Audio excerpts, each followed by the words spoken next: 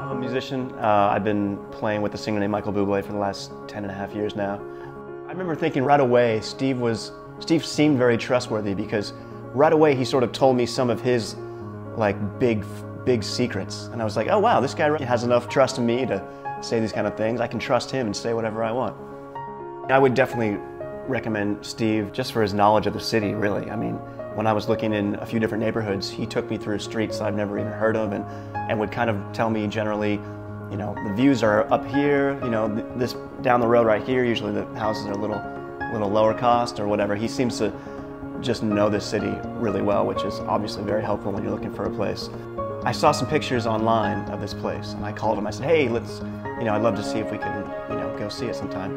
And it wasn't on the market yet. I don't know how I found these pictures, but it was about to be. But Steve figured out a way for me to see the house a week before it even went on the market. Just the way he relates to people. He called the other agent, and before I knew it, I had a private showing of a house. I mean, I would say that Steve's very patient. He's been really patient with me through the process of looking for places, and I'd always sometimes feel like, I'd tell him something I want, he'd show me exactly that, and then I'd be like, oh, maybe I don't want it. But he never seemed to be frustrated by any of that and would just roll with it and try to find me exactly what I was looking for. Genuine, honest, and bald is really, that's Steve Clark.